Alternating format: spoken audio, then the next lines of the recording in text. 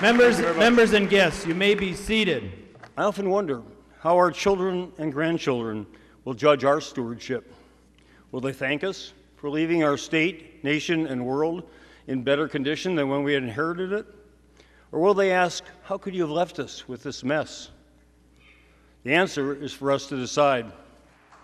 Yet even though 97,000 more Minnesotans are working today than at the depth of the Great Recession, there are still more than 168,000 Minnesotans who want to work but cannot find employment.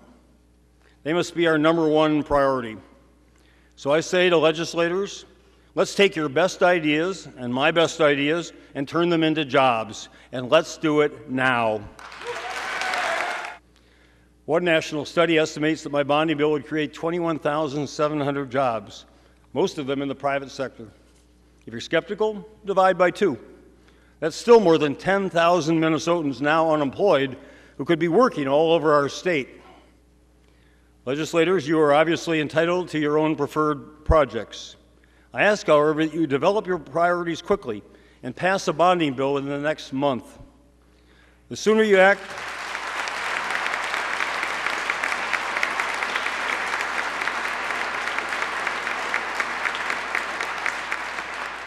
the sooner several thousand unemployed Minnesotans will be doing the work that those repairs and renovations require. Pass the bonding bill now, please. Some of you reportedly want to avoid voting on the stadium until after next fall's elections. That would be terribly unfair to the several thousand unemployed Minnesotans who could be working on that project this year, and to the Vikings.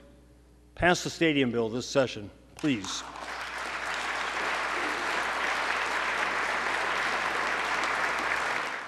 Sitting upstairs are 2 Minnesota veterans. Mr. Stephen Jackson served the United States Army for 15 years in places like Iraq.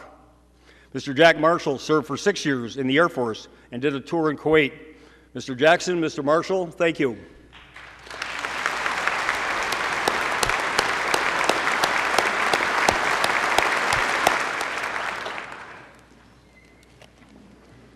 These 2 heroes served our state and nation with great patriotism, valor, and honor.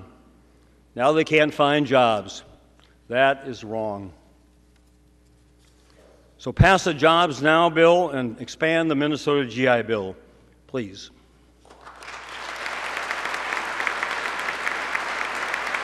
Let us resolve that we will conduct this session's financial affairs responsibly. No more borrowing. Minnesotans want more efficient government. They want better services. And they want us to cooperate and compromise in order to deliver them. I stand ready to work with legislators on both sides of the aisle to enact laws that will better Minnesota. The state of the state is good, by the way. Again, I would simply, as we so often have suggested, $5 billion deficit, $1 billion surplus, and let us never forget that. I think that is the major turnaround with respect to the state of Minnesota as we think about the last year. And so going forward, we look forward to working with the governor. He mentioned certainly his jobs initiatives, and we're going to take a look at that. Obviously, we're going to have a bonding bill. It may not be exactly what he has, but we're going to try to work through and make something happen there. We'll see about the Viking Stadium. I would suggest that we need his leadership in terms of making that happen. I don't think there's anything other than, anything like the governor that can move that forward. Where do you differ with the governor on how to best to create jobs?